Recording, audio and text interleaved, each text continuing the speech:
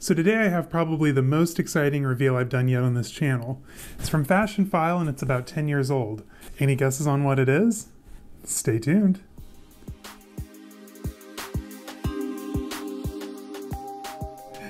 Hello everyone and welcome. If you're new around here, my name is Caleb, and on this channel you're going to find a lot of things like luxury shopping, unboxings and reveals, daily vlogs, travel vlogs, you name it.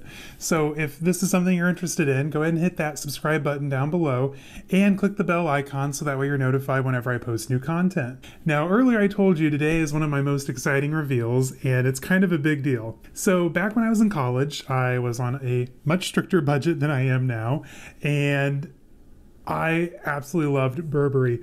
I had the polo, that classic Burberry polo in the bright colors with the Haymarket check on the lapel. Oh my god, I wore those to death. I still have them all. They're in storage because they're not really my style anymore. But to say I was obsessed with Burberry is a huge understatement. I had the umbrellas from the, I think, 2008 and 2009 April Showers collections. I had the jewelry, the wallets. I had everything but a bag. I loved Burberry. Everything Christopher Bailey did for Burberry was superb. And 2012, spring and summer and autumn winter were by far his best collections, especially autumn winter. Back then, let me think. So Downton Abbey was huge, and he did this whole collection with an idea of town meets country. He mixed fabrics, and they did a whole lot of things with the lost wax method, and we'll get into that here a little bit more in a moment. And I absolutely loved the bags, especially the ones with like the foxes and the owls and the hunting dogs and ducks on them. Amazing. Of course, in 2012, like I said, I was in college, so the idea of spending nearly $2,000 on a bag wasn't something I thought that I would be able to achieve at the time. And I recently was on Fashionphile, and they had not one but two bags from that collection, and I of course had to buy one. I told Zane after the Balenciaga that I showed off last week, I said, okay, I'm done. I'm going to carry each of my bags for a full week before I buy a new one, which would have taken me about 4 months, I think, at this point. And I made it like maybe 3 days. So I'm going to show you the bag, and then we're going to take a closer look at that collection and dive a little bit further into that 2012 Christopher Bailey era. Now, once Christopher Bailey left Burberry, sadly I fell off. This is the first Burberry item I've purchased at least 4 years, maybe 4 or 5 years. It's been a minute. Okay, I've talked enough. Let's get into it. So obviously it's autumn winter. It's one of the smaller clutches. Do you know which one it is? I'm just gonna get into it. All right, let's get this out. I'll be honest, obviously I've already opened the box and looked at it. This came in the mail, I think this was delivered Friday. No, Thursday. I think I ordered it on Sunday, sent it out in 2 days, and I got it on Thursday. Anyway, you're never gonna believe this. So the one that I got was the quilted Fox Clutch in the black. This bag is stunning, and it weighs a ton, rightfully so. I mean, it has a massive gold fox on the front. So this was from that autumn winter collection. This was in fact Elena Bartels modeled this. I think it was look 43. I'm going to insert a photo over here so that way you can see the look. Sadly, they didn't capture the bag very well, but if you watch the video, which is still up on YouTube, you can clearly see that she has the black fox clutch. Now this is made of lambskin and it's quilted. Like I said, the fox head, all the heads that year were made from the lost wax method. We learned about that in my art history classes in college, and essentially this is about a 6,000-year-old process. They've been doing it for quite a long time, and the amount of detail they were able to achieve doing that is mind-blowing. And of course it has the Burberry Prorsum buttons here on the front and these huge zipper pulls. So I read online that the big zipper pulls that year were inspired by pieces from the Burberry archive, and the big orchard bag, which we're going to take a look at here in a minute, was also inspired by older Burberry luggage pieces, which I wouldn't mind having one. And this bag is absolutely gorgeous. It's lined in nubuck, or trimmed in nubuck, I should say, and it has these massive gold details. I mean, this thing weighs a ton. It is by far my heaviest bag, and at nearly $2,000 original retail, probably the most expensive one in my collection. So the bag opens up to a main compartment, but overall, it's a pretty roomy bag. I'm going to show you here in a little bit what all you can fit in there, but on the inside, there's just one large compartment. It's lined in the Burberry Prorsum logoed fabric, and there is a little slip pocket here. I'm sure at the time, phones back then would have fit in there. It's kind of an awkward size now, so I'm not really sure what I'll put in there. And then this front pocket, it's not really the most convenient to get in and out of course, because of the fox, but it pops open, and then you pull it up. Again, you have the beautiful nubuck fabric underneath, and then you do have access to this pocket under here. Again, not really convenient. I might put my headphones in there or something like that. Probably not a bag I'm going to carry a whole lot, just because it is lambskin, and it's an important piece. It was a runway bag. Speaking of runway, so today what I'm wearing, this Gucci cardigan was from the 2018 cruise collection, I think. It was shown on the runway in pink. I'll insert a photo over here. And then the shirt I have on is from the now defunct line Armani Collezioni. I think it was one of their like mid-priced collections. Armani, I love Armani clothing, and I have a lot of his runway pieces as well. I think he just really cuts men's clothing perfectly. So that's what I'm wearing today. But this bag is amazing. I can't get over it. Obviously, I'm cutting this off. This bag is perfection. There is a little bit of issue here. The plating has chipped off on this button here, but I think when you're carrying it, I mean, who's gonna really see it? And then this zipper here, I can't tell if this is just ornamental. I can't get mine to unzip, so if anyone actually has this bag, let me know if that actually opens, because I'd be interested to see how big that pocket can get. Again, I'm probably not gonna use it just because it is such a pain to get in and out of, but who knows? Be fun to see. Now, this bag also came in olive, and original retail was $1,995 USD. They also made larger ones that were, I think, 3,000, give or take, that were just covered in studs and had either the fox, the duck, or the hunting dog, I believe. And then they had smaller pieces. Meghan Markle actually had one of the smaller ones, but let's get into it. So I've got my computer here, and we're going to take a look at the 2012 Burberry website. Okay, so Burberry under Christopher Bailey was perfection. He knew what the brand should look like, how it should be perceived. All right, so here we are on Burberry's website. This is how it looked back in 2012. This is just such a neat way to see what was being shown on the runways that year, what prices were for different items. It's a fun way to look back. So here we have, this is the Burberry Prorsum page. So this is when they debuted that beautiful orchard bag. This one was originally shown with crocodile trim. You had the country animals on the front and other embellishings. I think later on, as the orchard bag lasted through a few seasons, it got a little bit more plain, not quite as embellished, but if I could find one of these originals in good condition at a good price, I would buy it up in a heartbeat. So the orchard bag was originally inspired by luggage from the Burberry archives, and you can definitely see that in its size. It's absolutely massive for daily use, makes quite a statement. Now, the men's collection that year, oh, that was amazing. So they had beautiful jewel-toned velvets, silks, wools. The layering was amazing. They really nailed it with their collection there. I think they even had like pieced suede, kind of cubist portfolio bags and luggage, and perfection. Absolutely gorgeous. Now the women's collection, this one here, not quite as good. I think with this runway, I preferred more of the town looks than the country looks. With the country looks, a lot of them were shown with this kind of owl motif t-shirt, which hasn't really aged well.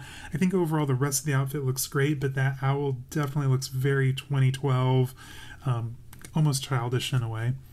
Speaking of children, the children's wear was really great that year as well, and overall just the perfect collection. They did such a great job with those pieces. Now let's take a closer look at the bags from that collection. So here we have the orchard bag and all of its different iterations for that season. You have the larger quilted versions. These are similar to my clutch. You'll have the lambskin and whatnot. Those started out at $29.95 for the large, or $26.95 for the smaller version. Then you had the more plain versions with just the country animals on the front. Again, retail was a little high, $24.95 and $21.95 for the smaller sizes. And then you had the plain striped versions as well, which I think are really unique. This frame tote, I don't really remember seeing on the runway. It's still a unique piece though. The barrel bags though definitely did make the runway. These have the country animals on the ends, and they're done in the beautiful textural nubuck leather. And then here we have the clutch pieces. So these three are the smaller versions. These start out at $14.95. Meghan Markle, in fact, carried the green with the fox, the olive with the fox there. Here's the one that I have. Mine is the quilted Napa clutch bag. Retail for that was $19.95. The smaller ones were $14.95. Mine came in two colors, olive and black, which we'll look a little bit closer here at the olive in a moment.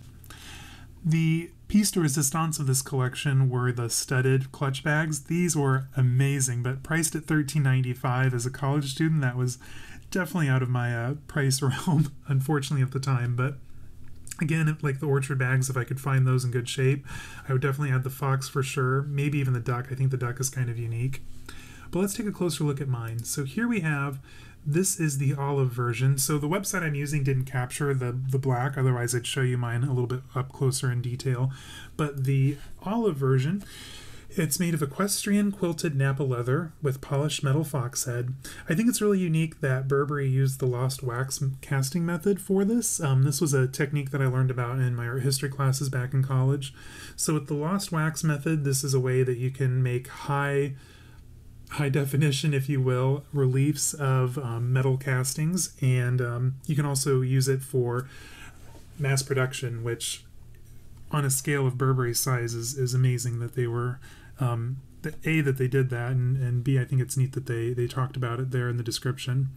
So the oversized hardware, these poles were also inspired by vintage luggage from the Burberry archives. They're absolutely stunning. They really definitely make a statement, and I love that they finished it with a nubuck tab at the end as well. Let's see, Burberry Prorsum grosgrain lining, features and care. So of course this bag was made in Italy. I think a lot of the Burberry Prorsum pieces then were 100% lambskin, size-wise. So it's 11 inches in length, 5.5 inches tall, 1 inch thick.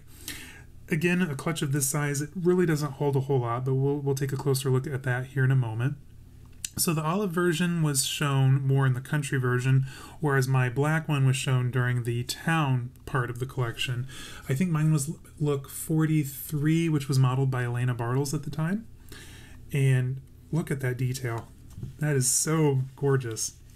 So I wanted to bring your attention to the owl one as well. So this one's done in an indigo green nubuck leather. Again, pretty much the same kind of details as mine. However, they did it in a brushed nubuck leather rather than the quilted Napa lambskin.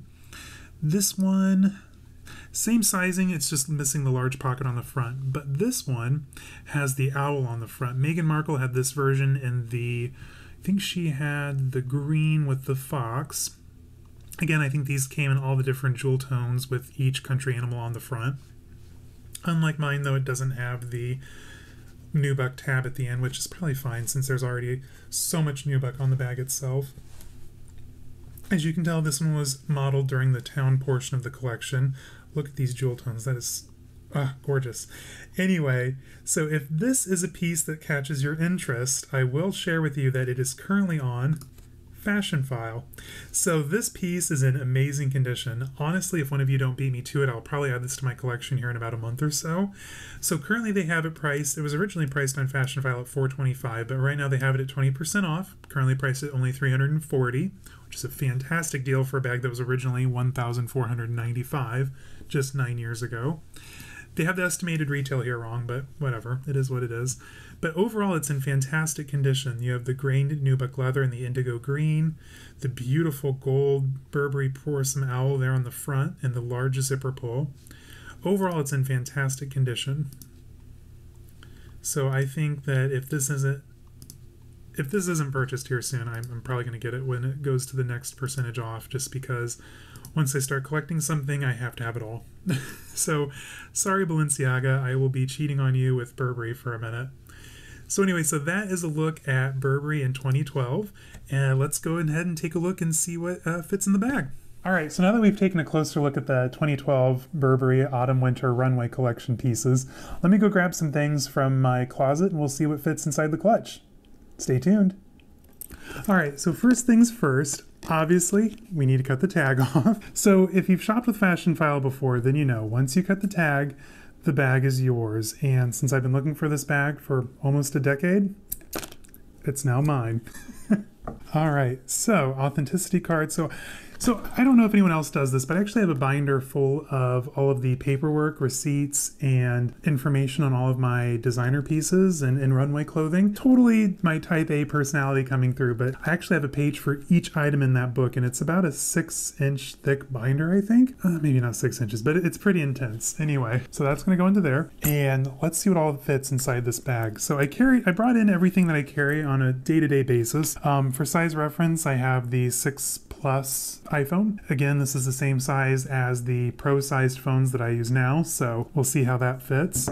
Can't go anywhere without my Shiseido blotting papers, especially now that it's summer. I get a little bit shiny. And just for reference, I brought both a Gucci Ophidia card holder, just to see how that fits, and a full-size Louis Vuitton Brazza wallet. And of course, my Prada 6-key holder and my chunky BMW key. So let's get this bad boy opened up and see what all fits inside. All right, so surprisingly not a whole lot of room in there for how big and how heavy this bag is. So this obviously isn't going to be something I'm going to be carrying to work every day, probably for like maybe the day or two just to show it off. So we've got our wallet in there and our phone, thinking that this could probably fit in that weird little cell phone pocket.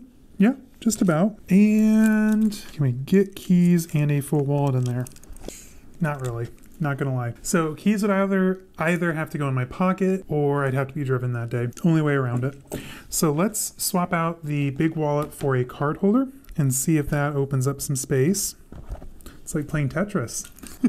All right, so, oh my gosh, yeah. So with this bag, obviously I think I'll be using a card holder, but as you can see, it's all in there.